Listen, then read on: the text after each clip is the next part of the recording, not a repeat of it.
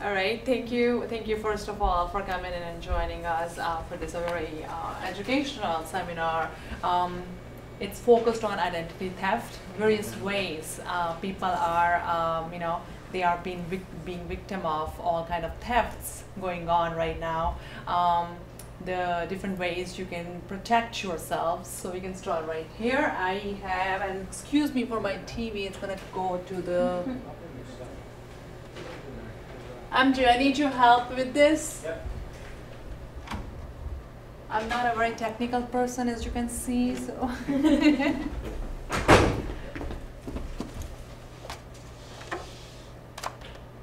Okay. Perfect, thank you. Yep. Well, I didn't need to move this here so that I can, I can actually do it while you speak. Perfect. Okay. That'll be great. Yeah. So my name is Ritika Chopra. I'm a branch manager here. My team here, Michael. I'm the service associate. And Michael actually has been very, very helpful in putting this all very together. And he's like when I say I'm not a technical person, he is the person in the branch who we throw everything to for all kind of technical issues we're running into. So this work was mostly done by him. Thank you so much, Amjad. Thank you, Ritika. Let's go to the next slide. All right, identity thefts, frauds, and scams. What kind of identity thefts are going on right now? Before I start this, let me ask you how much you know about this. What do you know about identity theft and how it affects you? I want to keep it like very engaging sessions so that we can Yeah. Well, I guess enough about like phishing scams and knowing like what emails are sketchy and not to open, and I am pretty good about keeping or avoiding opening anything and finding Exactly, like like you that, said. and Right now, changing these days, passwords. always securing your personal information, protect your confidential information with the passwords. Not to when you are doing your online banking, most of us do it over the phone right now, right? And sometimes Not doing public right? Wi-Fi. Exactly. Never leave your phones unattended. So we have like a lot of information these days on our phone. All the passwords, all kind of confidential information. So always be protective about your personal information. If you're using laptop, make sure when you go away from the laptop, keep it secured with a password. This kind of information. Okay, so like you said, identity theft is basically stealing someone's identity. Could be a social security number, name, date of birth, addresses, and it's very, very easy for someone who's consistently looking for this kind of information, for someone to get this information, right? I am going to talk about the various ways, which are some of the old ways which are still active. Like a lot of people, they have their full-time job, they doing this, just doing dumpster diving, going to the trashes and trashing, looking for the some mails. We always tend to throw all kind of mails, credit card offers that we don't need it into the trash. And these people who are there to steal all this information, this is their full-time job. This is basically like when we sit there in offices doing our work, that's what they're doing out there, right? So please. Okay, so here is a little bit information like how much people are getting affected by what kind of activity. This is based on surveys out there. 67 of surveys responded that they received an email offering a large amount of money but required an initial deposit. How have you seen any of these emails ever? Right, a lot of time. And when how these emails can hack your personal information? How do you think that these emails can get your data from your computers? I don't know, but sometimes it just, I know just opening the email gives them access to your Most of the times inbox. there's a hyperlink included in the emails as well, and that once you, because we want to know, we tend to, I was really bad when it comes to the email, because it most of the time looks very professional, very legitimate email, right? And we tend to open the hyperlink, and that's when you're already too late, because now all your computer, all the information stored in on your device is at risk once you click that hyperlink, right? So idea is to, whenever you see any email which does not make sense, there are many, it's very difficult to differentiate what's legitimate, what's not, but there are so many offers going on right now. There are so many stores. If you don't know anything about it, anything sounds funny, do not click on that link. I personally know a lot of members in my family who have been a victim of this, and obviously I'm not going to share all the stories with you, but crazy amount of money that they lost. To chime in, on Facebook Messenger a few years back, I received a message from a random person and with a random hyperlink, and I messaged the person, hello, and they said my account got hacked. So a lot of the time those... Just responding to it. Yeah, exactly. So, but hold on, I get that. Yeah, so sometimes just even clicking on that hyperlink or responding to that message means, boom, your account's hacked. So.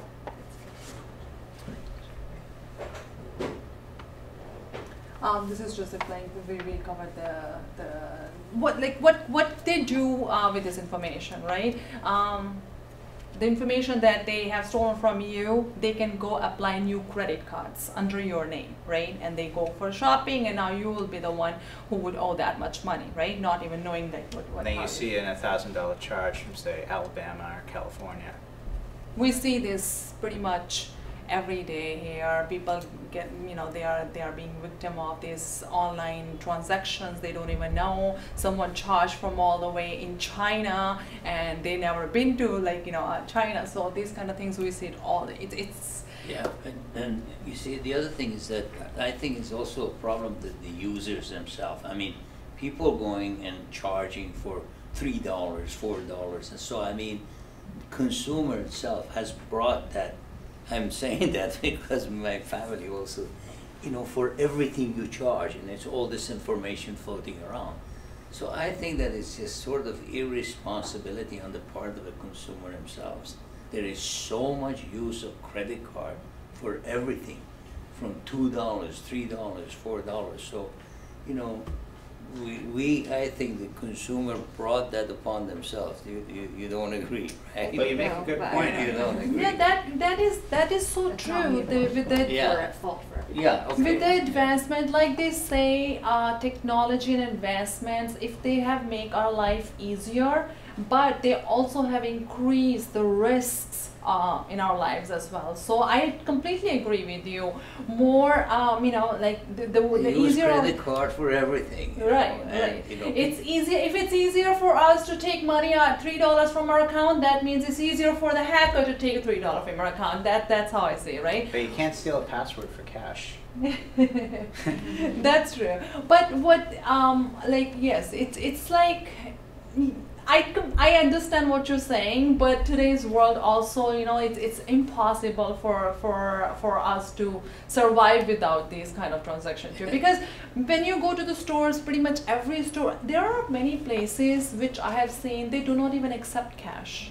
They don't even accept cash, right? And many people, they don't even know how to get the cash. Like I myself work in a bank, right? I can't carry cash in my pocketbook. If I have to do that, I have to make a withdrawal transaction, which I normally don't do because we are so dependent on these kind of debit card online transactions that this cash, the safer ways are, yes, they are eliminating. So I understand. But I'm old school, so, He says that, but he has a bank account, online account for everything at the same time. But Yeah, anyways, but, moving on. So you're adjusting. You're adjusting, but at the same time, you know what the risks are. So you will be very, very protective and very careful. So yes. So So these are the demographics in which identity theft often happens to. So 25, the young kids like myself who just graduated from college, they're the most vulnerable because even though most of us are broke, as the songs and poetry say, we do spend a lot more money and use our debit cards and credit cards for all our Like transactions. what he was saying, that Exactly. every $1, $2, like they Exactly. use their debit card. And then you start to get a little older, 64, you start to settle down a little bit and you kind of, in a way, I'm not saying you, but some people do, lose their guard a little bit. And so sometimes people heading toward the middle-aged age group are also targeted. So in 2016, 16 billion stolen. This number is expected to increase by 1 billion per year. So you can only imagine what 2017 and so far in 2018 has brought in for identity theft. So as How Ritik, many per year? 16 billion stolen in 16 billion stolen in 2016, and they expect it to be increased by 1 billion every year. That is crazy, I know. Chip, to your point, right? So we create solutions, but we have to deal with the problems first to create the solutions, right? So debit cards, it was amazing. It was such a convenience to everyone, but it also comes with the risk of, having all those fraudulent activities very, very easily. So now, since a couple of years ago, we came up with this chip technology. So now, with the chip, it's very difficult for hackers to get your debit card. It's a little bit safer, I would say, throws if up not a completely roadblock safer. it throws up kind of a roadblock, if you will. It took some people, I mean, I would be in line at the grocery store and the cashier would say, and a person would try to slide their card because it took some stores a little while to, integrate the chip, and people would slide their cards and then the thing would go, They'd be like, oh, you got the chip. And, they would just kind of they would be forgetful at first of the chip, and say, oh, it's such a pain and blah, blah, blah, but it's actually making it a lot more difficult. Yeah. So now even the devices, they don't even pass you. If it's a chip card, so it won't let you slide. They will tell you it's a chip card, so you will have to insert the chip, but you will have no other choice, which is, it's also for your protection. I know, vendors and consumers, initially it was pain because we were not used to it, right? People would just slide their card and boom. Yeah, I was getting annoyed by that. Why I have to insert the card every time and stay there for 1 minute or 2 minutes. But now I'm not that much annoyed when I go shopping because you get used to things, right? 4 billion records leaked according to IBM 2017, a historic 566 increase in 2000. IBM, I think I see them, it's a great company, nothing against the company, but since they are so big, they have bigger risk of exposing all this information from customers, right? So every year I do see numbers, and it's always in billions and billions, the information that's been leaked from IBM. And I think everyone is aware of this Equifax breach last year. That affected many people, almost half of the country, right? Think about it, Equifax is a credit bureau company, which means they have everything about us, not just current information, but what we have done in past 7 years, 8 years. They have all history. So it's what they breached, I'm not sure if you were affected by this. I personally was affected by this. And now every single time I would have to apply for a loan, or let's say even go open an account or something, Equifax gave me a special security card and number. I will have to enter that. I will receive an email from them, and I will have to enter that password. That's how the person is able to do anything for them. It's annoying because a few weeks ago I had a need to just start different account, and it was a saving account, just transfer money from one bank to another because it was the good interest rate. The whole transaction took me 2 hours because we were waiting for that confirmation with Equifax. It's crazy what happened here. But like I said, your point, with technology, it's easy, for hackers to do all these kind of things. So we can never Equifax get is too kind of careful. like a gold mine for the cyber criminals. All the time, right? Yeah, that they breach. My husband said that it was genius for someone to target Equifax. Yeah. That's what it is. Well, criminals happen to sometimes, they're the smartest people in the world, and they're also the dumbest people. So. Right? In every field. So now we're going to go toward the emotional stress part. Now, if life isn't stressful enough, imagine how stressful it can get when you get your identity stolen. So victims reported emotional distress to ID theft, fraud, and data breach. 36%, if you will, of identity theft victims reported moderate or severe emotional distress as a result of the incident. So imagine everyday emotional distress times 10. And it happens, right? When you're going through some things like that, it's impossible for not to, experience that. Now, social engineering relies heavily on human interaction. So if you're, talking to a individual about your passwords and whatnot, you should never display that, because con artists, people that you think you would trust, generally may come back and stab you in the back, for lack of a better term. So it relies heavily on human interaction and often involves tricking people into breaking normal security procedures. Like, oh, I know so-and-so, so I should display my password and whatnot.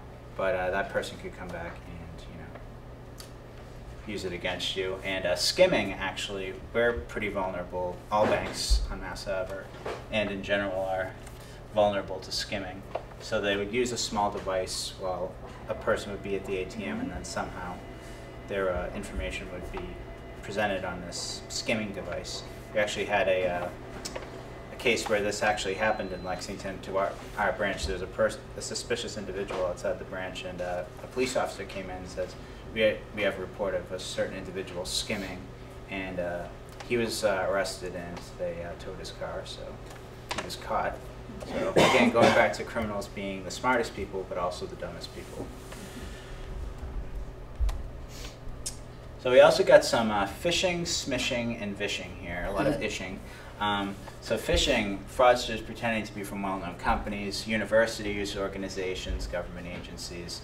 So you'd think these companies, oh, they have such a wonderful reputation. This must be a legitimate email. You open it, there's a hyperlink in there. Then smishing, where customers receive text messages, which have actually happened to me. I never open them. And then vishing, the fraudulent practice of making calls or leaving voice messages. I'd say that one's pretty common as well. And this is very interesting. Have you ever received any phone calls? I used to get one all the time saying it was the IRS calling and that I was going to be arrested.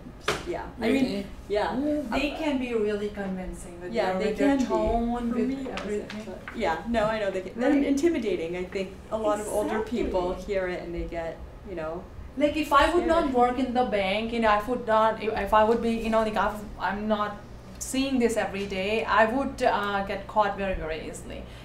Because they are, like you said, they are very intimidating. When they call, they literally yell at you that if you are not going to do this and this, we are going to arrest you. There will be a police officer. And what are you talking about? Okay, we asked for certain information. You haven't done, you haven't provided us this information.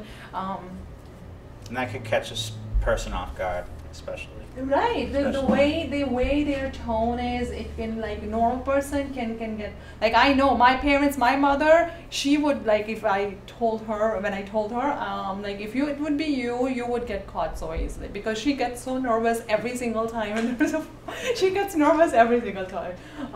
So it's crazy, and then I believe they have had a lot of success doing these things, especially elder people who can, get caught in these kind of things. So yes, if anyone is calling you that they're calling from IRS, that they need certain information from you, you don't have to provide anything to them. IRS people, they should have your address. They mostly talk with the documentation, letters, even emails these days, right? So they don't have to call you unless it's really, really big, and you have, you know, like some emergency going on. But usually first time call when you receive and they are looking for something, you can just disconnect the phone without you know, providing anything. You don't even have to argue with them.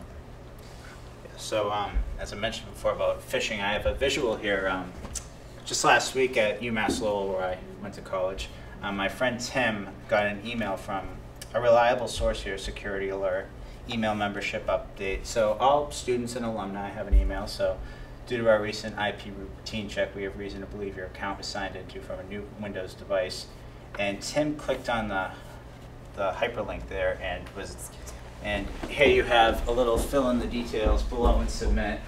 As you can see, the grammar is completely off, retype, mobile number, password. So you can tell that this type of thing is fraudulent. And he went on social media to warn fellow students and alumni about this email phishing scam. So props to Tim for saving people some heartache. That's a hard one too, because the email address it's from is a legitimate student.uml.edu. Yeah, so yeah, absolutely. That one's definitely hard not to trust, but that's how they really win. Yeah. I personally had a friend actually who had been a victim of this this kind of scam also. MJ had put this together. This looks very, very legitimate. Like, you know, you want to enter the information, especially it's coming from, look at that, University of Massachusetts Lowell. And how they get your information, how they get your emails, any inquiry that you have done. I have done, like, I know recently I was doing a lot of search on schools because I was planning to go back to school, right? And now I'm receiving the emails from different universities. You start entering the information. It's so crazy how they keep asking you question after question, and you will not notice when you are already entering all your personal and confidential information into it. So be careful with that. I would suggest, if you have an email, if you have done any survey but you received even a follow-up email from many universities, don't do anything online. Always, you know, call or like do it at their center or their location. So at home, there are a few tips to keep your information secure. Monitor your accounts often, and check your credit report to make sure it's correct. You know, routine checks. Sign up for email, text, transaction alerts from your bank, and store important documents securely. Do you know what this monitor your credit score? Because I want to understand that where you can go and check your free credit scores, because it's also very risky to find out where we can go for the reports, because there are a lot of scams going on. Just this research also. I know, but he might not know. Isn't it like annualcreditreport.com? Yeah. Yeah.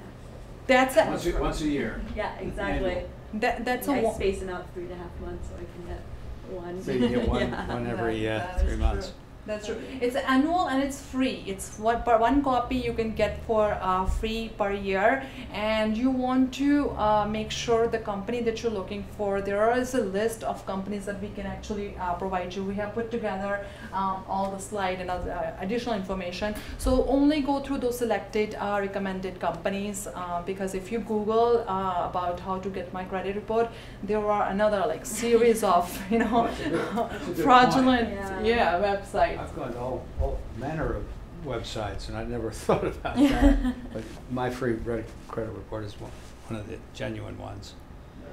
Right. Also, text security alerts on your online banking. Every time you have any transaction, which is not your usual activity, you will receive a security alert, even a text message, which is very, very useful. I have it on my phone, and it's always, it's very helpful. And even just simply having a text alert, like when you deposit something into the bank or withdraw something. Like I have my bank set up, like whenever there's a large deposit going in, I say, okay, everything's accounted for here, and I always download the mobile banking so you can see every transaction just to make sure.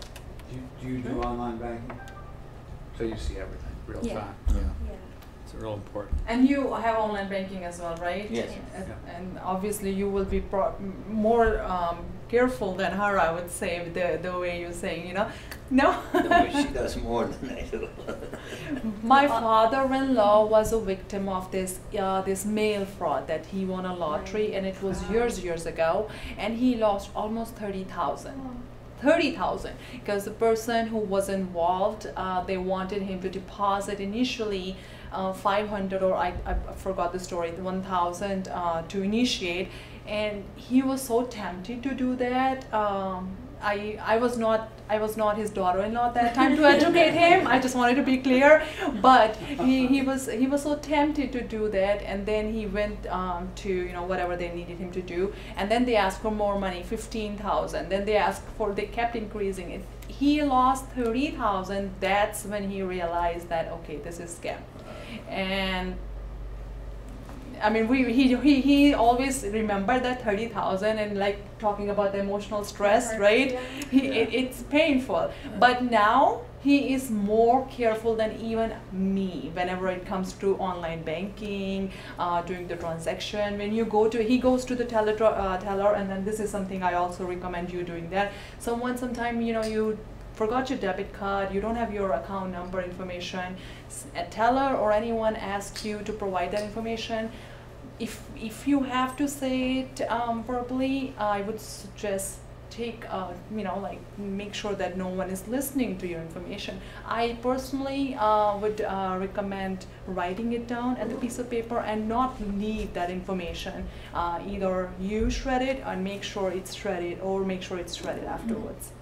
He does that. He's very careful. So this is something, kudos to him after losing 30,000. Even behind the teller line, we have to be 100% about shredding documents. Any account numbers left out, or they can't. Any auditor that comes in would mark us down for that. So anything, addresses, account numbers, we basically leave no stone unturned when it comes to that type of stuff. So after closing the branch, we spend literally like 10 minutes checking every spot, even my office where I hardly sit. You know, I would not even go in there for weeks. We check if it's locked, if no paper, no information is out there. So we've got online fraud prevention checklist. So keep current with your software and virus protection, PC and Macs.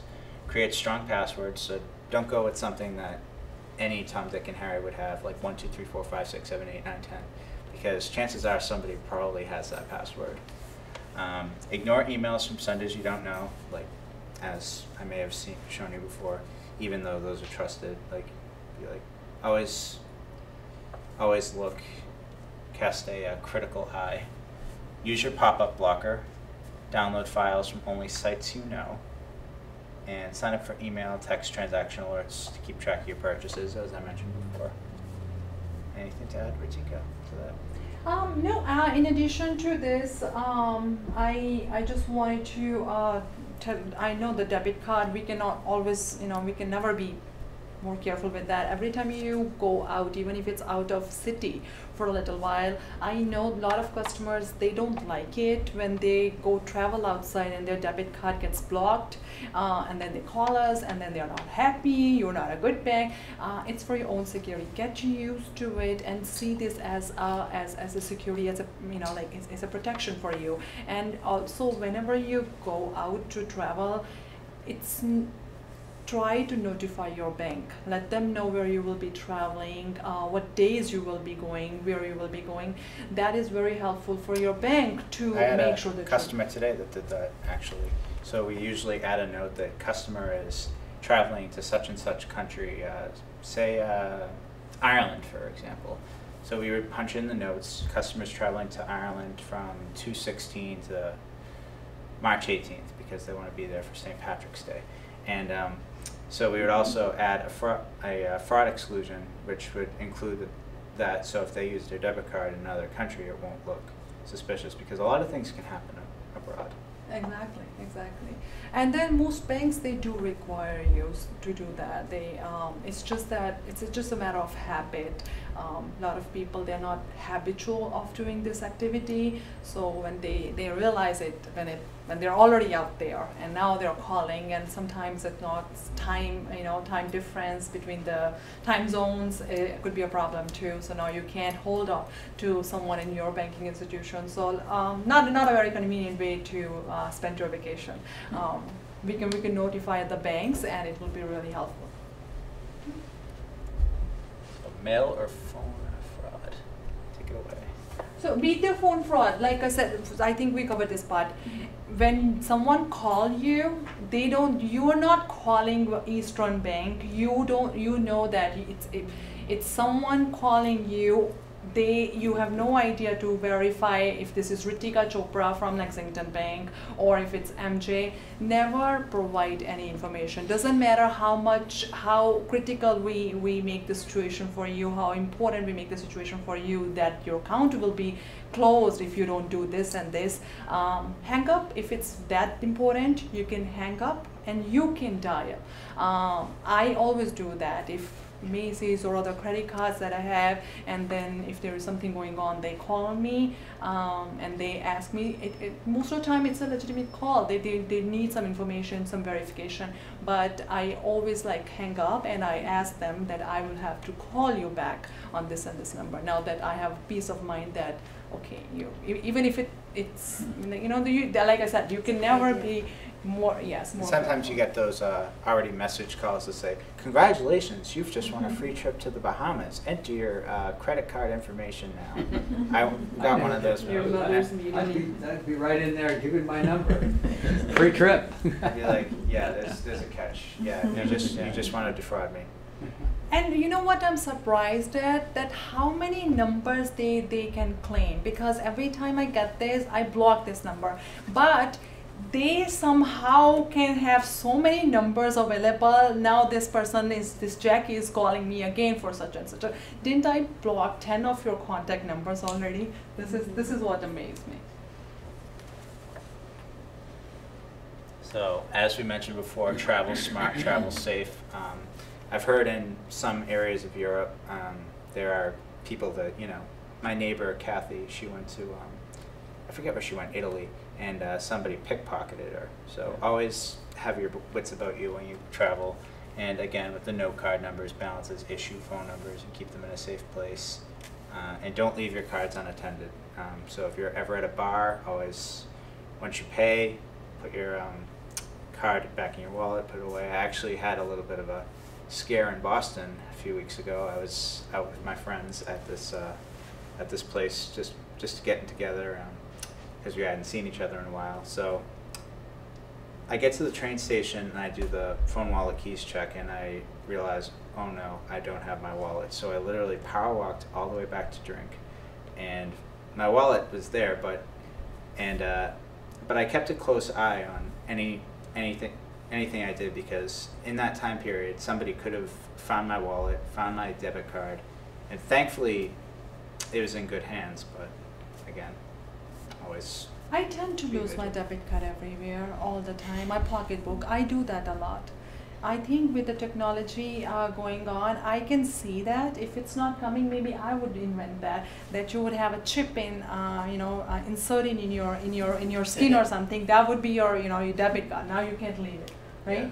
Scan your hand or something. I see it possible. An invention of the future. I mean, how would they steal you? I mean, if they wanted your credit card information, they'd have to hack your hand off. Hack your hand, kidnap you or something. That's even worse. Take my card. Yeah, exactly. Did you talk about? I was actually doing some work back there when you guys were up here talking.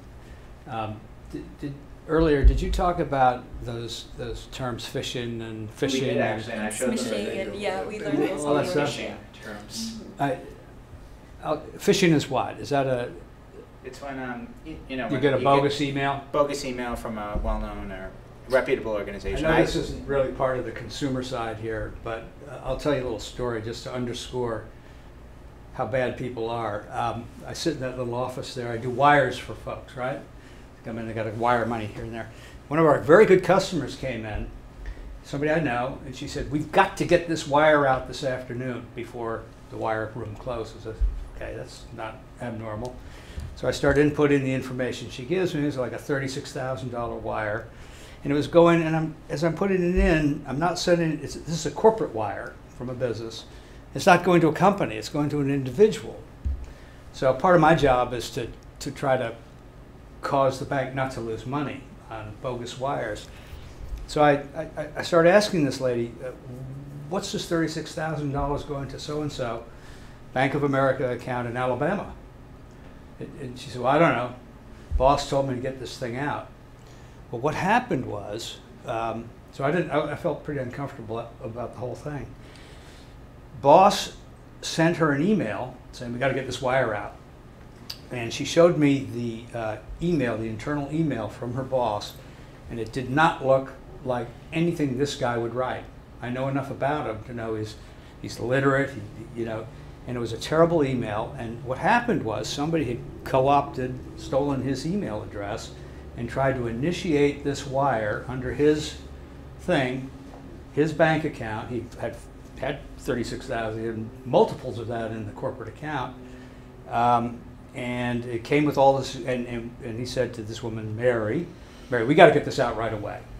So she came charging up here from the business, and she was very upset that I was kind of laid back about it and saying, well, let's look at this a little more.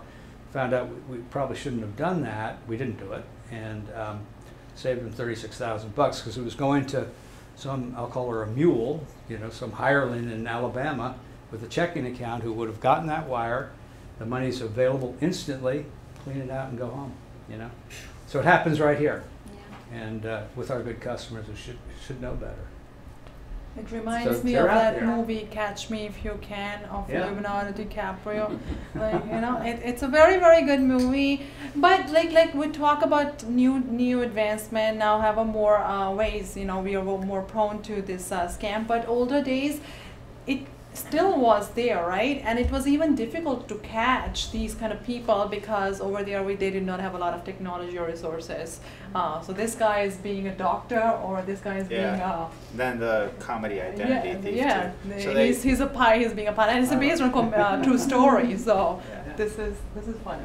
And there's another movie talking about phone scams. There's more blackmailing, more of an independent movie, Compliance. So these fast food workers, they get a call from the police department, and he says, one of your employees, so-and-so, stole from a customer, and he ordered the boss to strip search the employee, and it was actually based on a true story that happened in Kentucky back in the early 2000s. So you always got to be wary of who calls, who they claim to be, just driving that point home. So. On the topic of movies.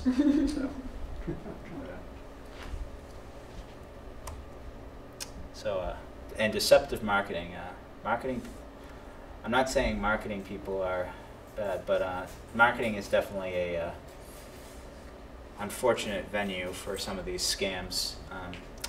What you thought was a free trial and found out months later you've been getting billed for it each month. So even with companies, say Apple, with Apple Music, exactly, they'll be like, sign up for it. Your first 30 days is free, or such and such is free for the first 30 days, and then suddenly a couple of days go by and you're being billed like crazy. So, you may not adequately convey that you need to opt out before the end of the trial period to avoid a recurring monthly charge. Always read the fine print, all the terms and conditions, and beware of any free trial that requires a payment card number. Pre-check boxes, so review statements for unauthorized and unusual activity. This actually reminds me of a TV episode I saw, a Family Guy. So the salesman walks up to the main character's door and he says, "Sir, do you have volcano insurance?" So he ends up getting the volcano insurance and gives away his wife's rainy day fund, and he doesn't even read the fine print. And when the main character's accountant comes, he looks at the document and all it says is volcano insurance 100 different times, and then at the bottom it's like oh my God, he's signing it, I can't believe it. So that's I guess a Lesson to read fine print. yeah, lesson to read fine print, and just, you know, the daily media reference, because, you know, that actually does happen. I mean, I'm sure Family Guy did it to, you know, make its audiences laugh, but it is a real life problem. Take it away, Tika. Yes. So, how other ways you can avoid these kind of thefts, right? ATM receipts, your credit card, bank statements, always shred them. Always shred them. When I was new to USA, my husband had this shredder machine in India. We never cared about these things. I was young enough not to see all this kind of stuff. So when I see that, I need to trash this. This is occupying this space and it looks ugly. I don't want this machine in my house, right? And we and him, like, we always get in an argument of like why this is so important. Now working in a bank, I understand that how important that is. Always shred it. You don't have a shredder, make sure you cut into different pieces. And they say recommendation is when you cut a debit card or a statement, throw it. Do not throw it in one trash bin. I do that, yeah. Right? In like 3 different Scatter it everywhere, like And throw it in different ways. even when you're not sure, I have my own personal rule. When in doubt, shred it. Even if you don't need to shred it, it's always good to have that sort of mindset, if you will, because even if you're not sure, I mean, always, you know, play on the safe side rather than keep it laying around. Okay, so never provide the information over the phone unless you have made the call. We covered this already. Reconcile account statements regularly, and with your online banking, we covered this. You could set up, you know, ways to do that. Review your credit report regularly, once a year. We talked about the companies and the information. Additional information is in the printouts, which companies you can actually go to. And we have an Eastern voice recognition. That's another way. I'm very sure all the banks have these days. That's your voice recognition. Another setup, to assure that you're not being a victim of any of those frauds. There's another, forgive me if you've already heard this, but there's another very successful gang of thieves in the United States, but also very much in Massachusetts. And we get alerts from our security department quite frequently. We call them the felony lane gang. They're organized. There are hundreds of them. They're like gypsies, and their targets are cars. They're not stealing the cars, they're stealing the contents. And they break into cars that might be at a soccer match parked at a field where the mothers are out there cheering on the kids. They bust into the cars and get their handbags. They get everything on the people.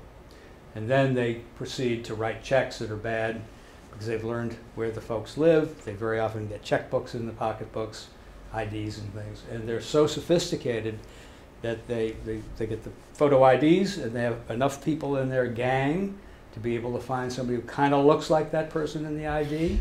And if he doesn't exactly look like him, they put a wig on him, and they make him up. And the lane part of the felony lane gang name is they use drive-up lanes, and they always go to the outermost lane at the back because the teller can't see them, right? And the cameras aren't great. And they steal millions of dollars, millions, and it's because people leave their handbags on their seats, under the seat. They'll find it. So that's just, it's going on right now, right here in Lexington. I told them about the card skimmer that the police apprehended too. Back in, when was it, September? Oh, no, fairly recently. Yeah. Even more recent than that. Yeah. Card skimming, it's not a very popular way these days because of the chip. So it has made really difficult for these people to hack these kind of things.